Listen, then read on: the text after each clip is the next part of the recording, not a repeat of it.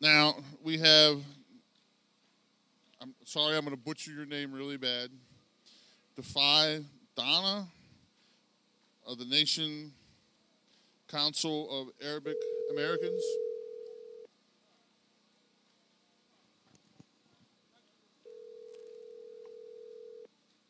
Okay.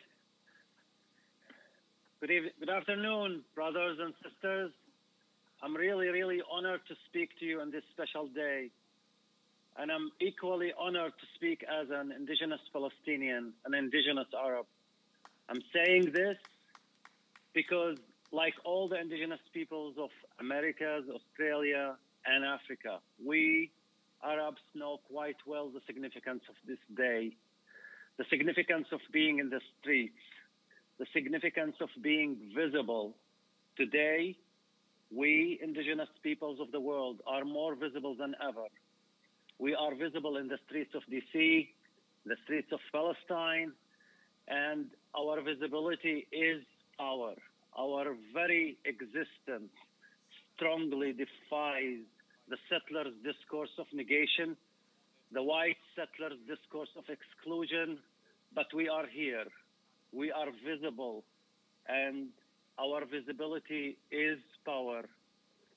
Today, is an opportunity to realize how deeply we are connected as indigenous and oppressed people all over the world. From the moment the Europeans embarked on colonizing the rest of the world, our fate, the fate of the indigenous peoples, became interconnected. So the European colonization not only oppressed us, but also connected us and made our fate one. So you can be sure that as Native Americans, we Arabs, and particularly we Palestinians, realize the existential challenges you face every day. We realize the problems you have, but you can also be sure that we know your feelings, we know your resistance, and also we realize and know and feel your hopes because we have the same feelings, the same hopes, and the same challenges.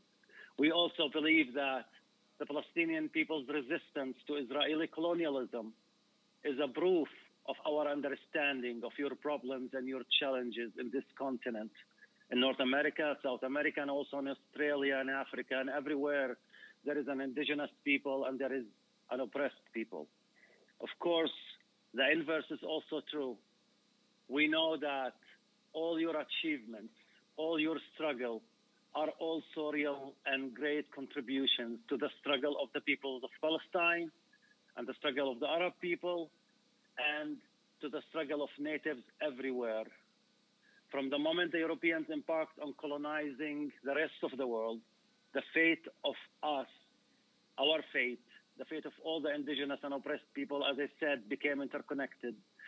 From the moment, from that moment, the indigenous people in North America, in South America, in the Arab homeland, in Africa, did not lose their freedom only, and they did not lose even their life. Equally important, and this is really the significance of this day, we lost our voice and we lost our ability to tell the story, our story, and the story and of the suffering of our people and oppression of our ancestors. So, to us, to me, and to Palestinians and Arabs everywhere, the Indigenous Peoples Day is about truth. Today is about the indigenous people's truth, not the white settlers' false truth. To us, it's about having a voice, the voice of the oppressed that tells our story, despite and in spite the loud voice and the loud and powerful voice of the oppressor. That's why our visibility today, as I said, is important. Our visibility in the streets, in the parks, in the media is power. For we know that the truth is thoroughly imbued with relations of power. And to be visible is to be powerful. And to receive recognition of our story.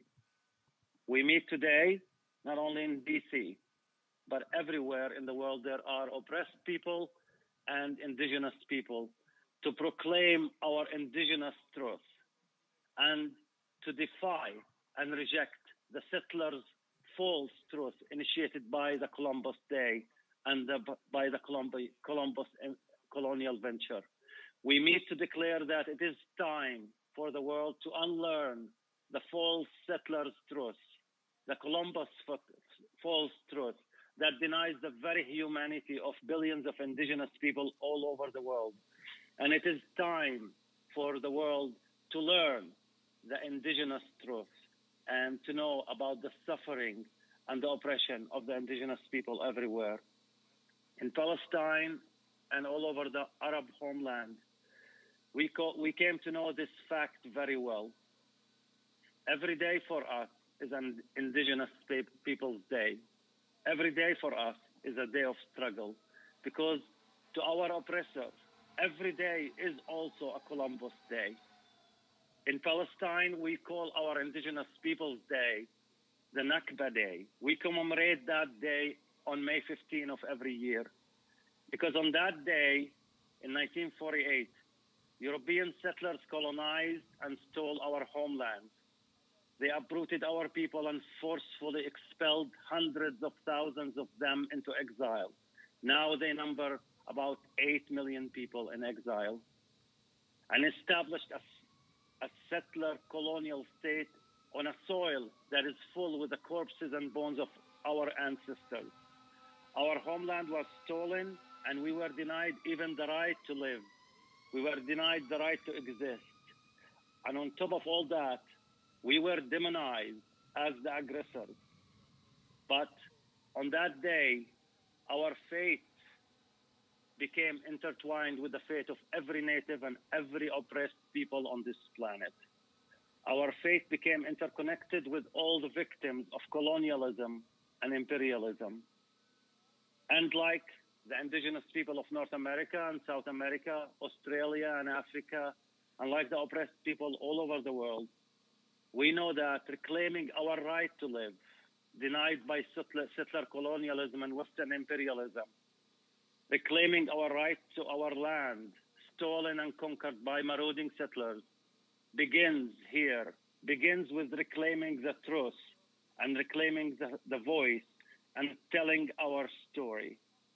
And similar to the false settler truth of Columbus Day, colonial Zionism's discourse silenced by power, silenced every non-Zionist history in Palestine, and claimed the history of Palestine as the history of Zionism in Palestine only. And while the soil of our homeland is full with corpses and bones of our ancestors, we are not only denied the freedom to be, we are denied the right to live there. We are even denied the right to tell our story, the story of the suffering and oppression of our people, from ethnic cleansing and expulsion to massacres and land theft. Today is a chance to tell our story and remind the world that we are here, and Palestinians everywhere, Arabs everywhere are telling this story on this particular day. But as I said, to us, like every oppressed people, every day is an Indigenous Day. But the Indigenous Peoples Day of 2020 is really particularly significant. We meet here in Washington, D.C., in Malcolm X's park of all places, like we meet everywhere all over the globe. But we meet in D.C. in Malcolm X's park as our Black brothers and sisters in the African American community and in the Black Lives Matter movement fight their struggle for justice and teach the world, and teach us really too, yet again, that the struggle of indigenous and oppressed peoples all over the world is the driving force of progress for all humanity. It teaches the world that the struggle of the oppressed and indigenous peoples is undoubtedly the essential characteristic of contemporary history. brothers and sisters and comrades, to give it more political meaning. Our struggle as an indigenous and oppressed people everywhere is one. But our task isn't only to liberate our peoples and end their oppression and suffering. The task the indigenous peoples carry on their shoulders is also to liberate the oppressors themselves as well and reclaim their humanity, a humanity they lost as they embarked on colonizing the rest of the world and oppressing their fellow man. It is enormously a difficult undertaking, but the future of humanity depends on it. The future of humanity depends on us, the indigenous and the oppressed people of the world. The future of the world, the freedom of the world, depends on our struggle. But I'm very optimistic. After 500 years, despite all the oppression, despite all the suffering, after 500 years of European colonialism and Western imperialism, the indigenous and oppressed peoples are still here fighting. And the Indigenous Peoples Day today is a proof of that.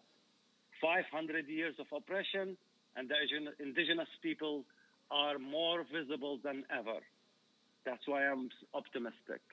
500 years, and even more probably, but particularly from the revolution in San Domingo in Haiti in 1790 to Jerusalem today and DC today, the struggle continues. We never lost hope. We will never lose hope. We should not lose hope, because not only our fate depends on it, not the fate of our children and grandchildren in the future, but the fate of humanity. Thank you very much. And again, greetings from all the Palestinians and Arab people to the indigenous people everywhere, but particularly the indigenous people of Native America, of North America. Thank you very much, and carry on.